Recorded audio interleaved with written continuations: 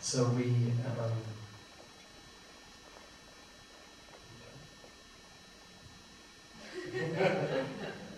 like a comedy act. So okay, so we take the time to stop and contemplate our food and experience gratitude for our food. We chew our food at least. The idea is we chew our food at least 30 times before we swallow. And that actually turns out, when you're mindful, not to be so much. You put a decent sized mouthful of food in. Normally, if I'm chewing mindfully, which is not all the time, I notice it takes at least 60 chews before it feels civilized to want to swallow. Otherwise, you feel like you're just swallowing, whole food that's not been chewed. It's a bit strange. So when you start to get mindful, it's interesting what you experience. You also experience something of your relationship to food, in terms of your craving, and especially if you have a sweet sitting next to a very delicious rhubarb crumble. That's my favourite. And you're eating your food, and you notice your mind saying, "I'm getting through this in order to get onto the dessert," and not appreciating the actual food. So, taking time to stop and really appreciate each mouthful. This is a practice of meditation, and it can be very deep. It's possible to get enlightened while you're eating. I believe the woman that shared here had an enlightenment, because the enlightenment we talk about are not necessarily the big enlightenment. Suddenly I'm one with all things, and I'm connected, and I'm everywhere as the centre of the universe. I mean, these things may happen, but sometimes it's something very simple, like I've really experienced eating this grape, or I like grapes after all. That's a kind of enlightenment. And the big enlightenments are made of the small ones. So if we take care, take care of the pennies, the pounds look after themselves. It's like that with enlightenment. You take care of the small enlightenments in a day, bringing awareness to everything you do, and it gradually builds up, and before you know it, you'll be overflowing with gratitude and with an energy of awareness, which really lets you know life is worth living, and it's possible. Happiness is possible. So all of that about a grape.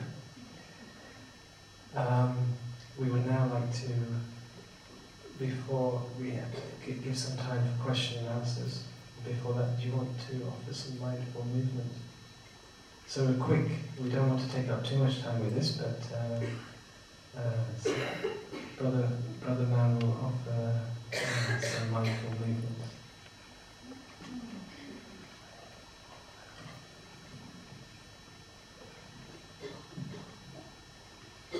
So we've all been sitting for almost an hour now, so we can mindfully stand up and just do it very slowly. Stand up. Be aware of the sensation if you stand up, and take a deep breath. Stretch, wonderful. Stretch up, touch the ceiling, sky, touch the sky. Okay. How does that feel? Easy, simple. Now this is tricky with the microphone. You have to. I have a big voice, so I can do it now. Put your hands on your knees, and bend your knees, but don't put any weight on your hands. Okay, so just feel all your weight and open your chest and look up. Yes, and now you keep your knees together and you make small circles, nice and slow, strong legs. So very small, and then they get a little bit bigger in the circles. Okay. Just enjoy the sensation of your knees. Go the other way. Are your legs tired? Good. Okay. Stand up. Okay, now we're going to lift our hands on our hips. Our feet a little bit apart. Okay? And this is my favorite one, the hula hoop. We did this in the Horn Chapel, and we asked after the fact. Oh, I hope that's okay to do that. He said, let's do it. He said, I wanted to say, well, we asked the Father for forgiveness. He is easy. So you just make a small circle, very slow. Just your hips move. Keep everything, keep your head looking straight forward. And make the circles gradually bigger and bigger. Enjoy the most important part of our mindful movements, called Tai Chi or Qigong, is our smile. Smiling to our body. Let's enjoy that. Okay, go the other way. Big circles. Great. We're to our torso now, upper body. So we have a window here. We link with our fingertips, thumb and finger together, and we are going to move our upper torso, not just our arms, but the whole torso in circles on that. And keep looking through the window. Make it really now bigger and bigger circle. Take your time, nice and slowly stretch, come down.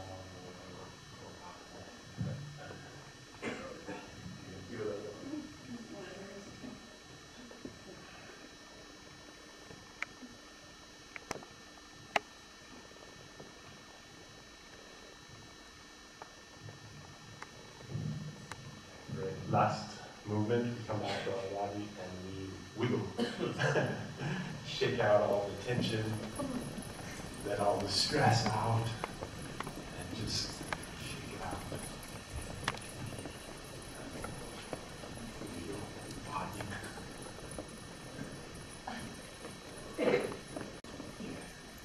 Now we come back to our bodies and our breathing. Put your hand on your belly. Close your eyes. Feel the weight of your body going into the earth, through your feet. Feel the contact of your feet with the floor, going up to your knees, relaxing the knees, up to your hips and your pelvis, relaxing, letting the weight flow down, coming up to your abdomen, feeling the breathing. Letting your spine relax and be straight, supporting the weight in your upper body, your chest, opening your shoulders, feel the weight of your arms, pulling your shoulders back, down, relaxing the hands, elbows, feeling your head being pulled up, standing up very tall like a tree. Relaxing your face, scalp, our whole head, smiling to our whole body, breathing in, breathing out. Okay, thank you. We usually bow to each other in Tai Chi, and from those we do a lot of bows. Good fun. Sit back down. People at the front are so maybe without chairs. I want to say something about this picture behind me, because when we came into this room, before we go into Q&A, just because it's a very lovely picture, and it made me feel, wow, these women are all practicing walking meditation. It really seems that they have presence, and the way the artist has done it is very, you really feel these women are walking with very short steps and a lot of poise, and so when we do walking meditation, it's really like that. We really come into our body and we pay attention to our feet, and we're really aware that we're here. And so each step, we're really, here I am, Belfast. I'm really here, and we make each step very clear that this is, here I am, and I'm happy to be here. We can be with our breath, open our chest, we can smile, and each step we can really generate our presence. And when we do walk like that, it's very beneficial. It's a meditation. And if you want to practice through the day, and this is the reason I'm really sharing, if you want to practice through the day, walking meditation is one of the most key things that the Plum Village tradition offers. We don't just offer sitting meditation. As you see, we offer eating meditation, washing up meditation, traffic light meditation, brushing teeth meditation, and walking meditation. And walking meditation is really very important part of our practice. Our teacher never walks and talks at the same time. I've been with him at the airport, going on towards a plane, and wherever he is, he's practicing walking meditation, and he's really alive to the moment. And he encourages us to do the same, to really, wherever we're going, whether we're walking to our lecture, theatre, or our car, or to the bathroom, whether we're on our way back home, before we enter the door and say, "Honey, I'm home." We practice walking meditation, and it means we walk in that way that was described, and we bring our full attention to that. And when we notice that our thinking mind is trying to plan something, I'm getting to his place, what am I going to do? We just say no. The most important thing to do is to practice. And we can find ways to bring that practice of walking meditation so easily into our life, because we do, thankfully, we walk around some. We don't just drive everywhere and go on lifts everywhere. When I lived in London, there was a lift to the 5th floor where my flat was. I always took the dingy, dark stairwell up, and I made every step in mindfulness. And if I stopped halfway and recognised that I'd taken some steps where I'd not been aware of each step, I would go back down. Not all the way. I'd go back down to the next level, to the level where I'd messed up. And by the time I got up to the 5th floor, I was a different person. I would encourage you to make some experience like that by making a contract like I made with those stairs, that there's going to be some part of your walking experience in the day which you say, this bit I always do mindfully. And the rest you try, but there's one part where you make a vow. So I want to pass that on. Now we'd like to invite you to think of a question. We maybe have only time for,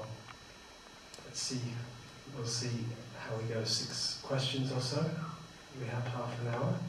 We would like you to think of a question that is somehow would make a real difference to your life, if you could shed light on this question. So it's a question of your heart, a question which relates to you, and it's not some theoretical idea or just a philosophical question, but something that would make a difference to you. Some difficulty perhaps, and we know that the quality of the question means that it will benefit many people in the room. So even though not all of you have a chance to ask a question, if we have the good questions, they benefit all of us. Our answers are not definitive by any means. They're the best we offer just from knowing the practice and our own experience. But, use my card, simply by bringing the question out, it's already going a long way to